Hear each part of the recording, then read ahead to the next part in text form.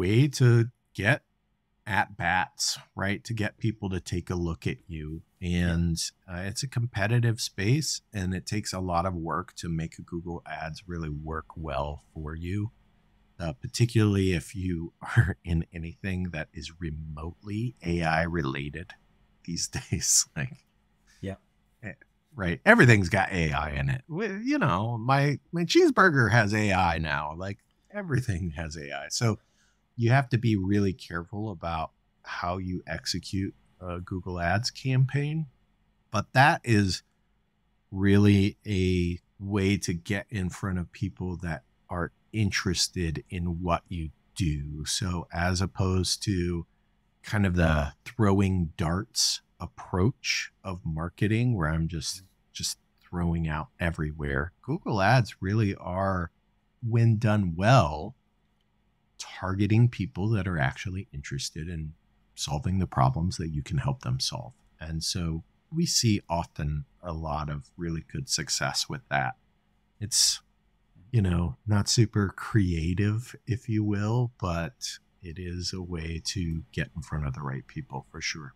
But sometimes that's the things that we miss, right? Is I see a lot of people who are looking for the next big thing in marketing, virtual reality marketing, you know, mixed reality marketing, and then we forget that we can do things like, you know, send somebody a direct mail box with something that relates to them and their business that's from us, that at least get them to look at our website and spend some time.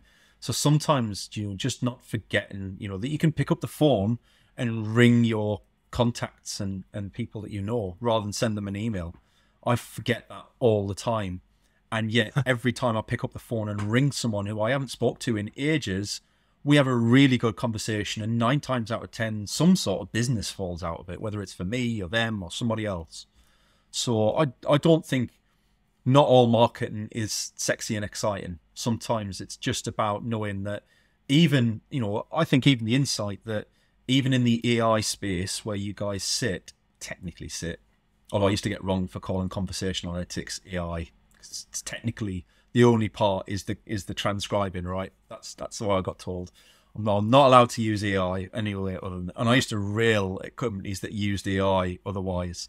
I'd be like, oh, we're different from them because we don't claim our technology has AI. It's not AI. It's just smart logic and reasoning. And, you know, even in that space, you guys can be competitive with Google Ads, which most businesses might write off Google Ads, assuming that they've got to spend thousands and thousands of pounds to be anywhere near competitive. But I think you can be creative even within that space. I'm not a Google Ads expert by any means. I don't even use them myself, right? I've never used pay-per-click. But I know people that swear by them and can drive immeasurable results by them.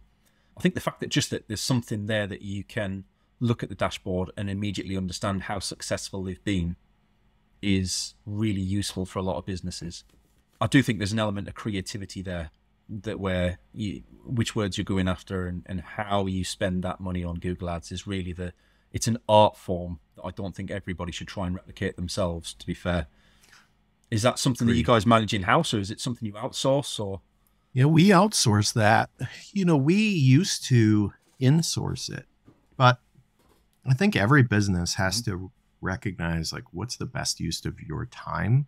The people that you have in-house, are you utilizing them in the best way possible? And so, you know, we found a partner that has been doing Google Ads for a long time. And, you know, I also think one of the things that I'm going to circle back to this, like, it's somebody that we feel really comfortable with, that understands our brand, that we can trust, and we have a relationship with them. And I think one of the things from a marketing standpoint that we see